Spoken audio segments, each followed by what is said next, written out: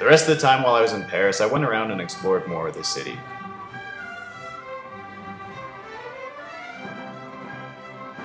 I had one of the best eclairs in town. It may have been expensive, but it was well worth it. My cousin Janelle and I also ventured over to the Jewish Quarter one day to have lunch. We ate at the craziest falafel stand I've ever seen before. Falafels were only €6, but it was lined up around the block in both directions.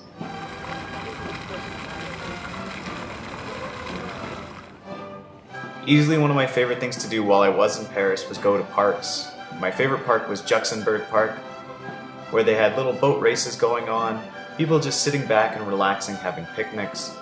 I was also able to do some people watching and check out some of the local entertainment.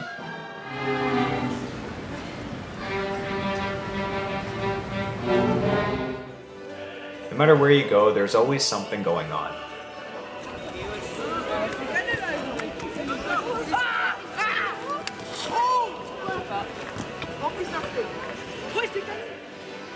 While you're in Paris, make sure to see the light up of the Eiffel Tower.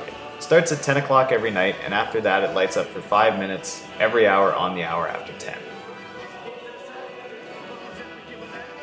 On the 5th day I was in Paris, I made my way on a train down to Versailles. It's about a 20-minute train ride, and it is a pretty crazy thing to check out. This video that's showing right now is not any of my work, it's actually one of the videos that they show at Versailles, but I thought I'd just show you what it looks like when all the water gardens are going. If you're planning on going to Versailles, make sure you get there early. I went on a Tuesday, which is apparently a slow day. I got there at 9 o'clock, half an hour before it opened, and I still had to wait in line half an hour before being able to get in. Versailles is like Disneyland for adults. There are people everywhere. I understand that it's one of the largest palaces in the world, but it's still pretty nuts. The artwork's all well preserved and it's very beautiful to walk around. It's a bit claustrophobic when you're inside Versailles, but once you get out to the gardens and start walking around, you can get lost out there for hours. The gardens are just very beautiful to relax in. I actually brought a little picnic, so when I was there I was able to sit down, have my lunch, and enjoy the garden. My last day in Paris, I went and visited the Alex Ross exhibit, an exhibit dedicated to one of my favorite comic book artists. It was really cool to check out, and as I was leaving the museum, I overheard some music down by the River Seine and went and checked it out. There's about 200 people enjoying the beautiful weather and dancing.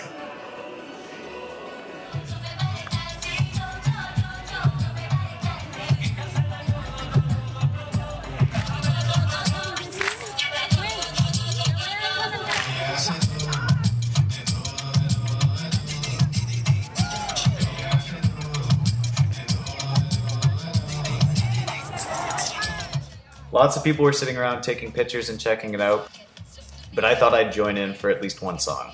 And that was my time in Paris. I had a great time being able to catch up with my cousin Janelle, meet new friends, try some new food, and explore a city that I've always wanted to.